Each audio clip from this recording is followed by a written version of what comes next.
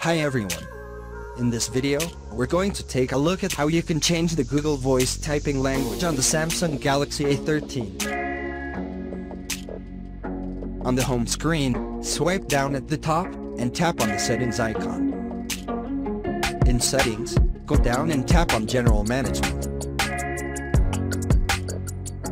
Then tap on Keyboard List and Default. Now in here, in order for you to change the Google Voice typing language, you need to use Google Voice Typing and Google Voice Typing Legacy. And we're going to activate Google Voice Typing. And over here tap on the left-hand side panel. And in Languages, go down the list here.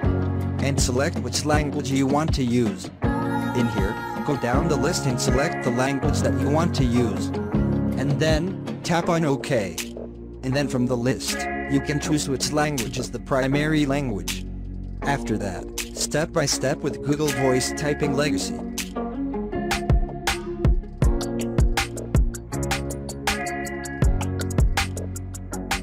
And then tap on the home button to go back to the home screen. Thank you for watching this video. Please subscribe to my channel for more videos. Hello, bạn có khỏe không?